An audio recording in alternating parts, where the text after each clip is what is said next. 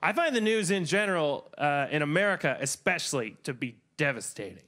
Every day the news is just a horror show. It's just racism and gun violence, terrorism.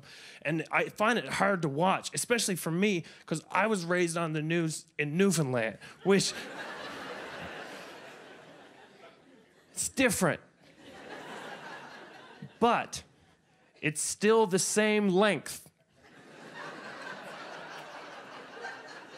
But they have so much less to fill the program with. I grew up on news that it was like, top story. One gas station was robbed.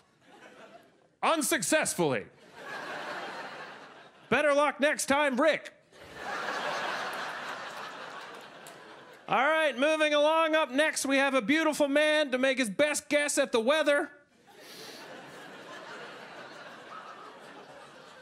Okay, and we have 35 minutes left and nothing else to tell you, so happy birthday, Doris. That's crazy.